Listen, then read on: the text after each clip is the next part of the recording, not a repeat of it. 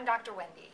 Sometimes it may be necessary for you to have to give your dog eye ointment or eye drops in order to treat a local eye condition such as eye inflammation, eye infection, or in worst case scenario, glaucoma. Putting an eye drop or an eye ointment in your dog's eye is really not too hard, and we're here today just to demonstrate how to do that to make it a little easier for you.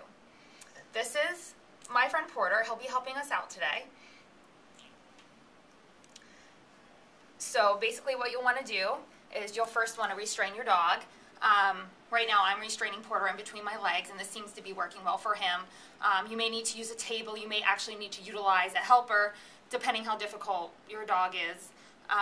Then what I like to do is just tilt the dog's head back slightly, put a little bit of pressure on the upper eyelid, and then just go ahead and drop it in like that. Massage it around. That's always important to make sure you're evenly distributing the medication.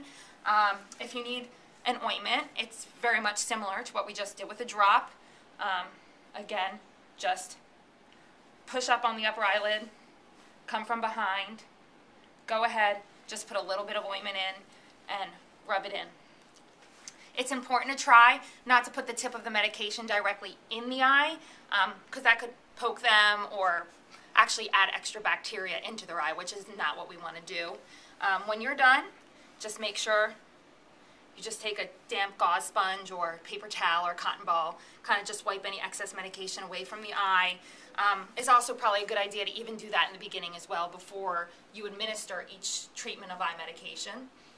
And at the very, very end, you should always praise your dog for doing a good job. Good job, Porter, because you always want everything you're doing to be a positive experience. And that's pretty much all there is to it. So the next time your dog does need eye medication, you'll know how to do it. I hope you found this helpful, and thank you very much.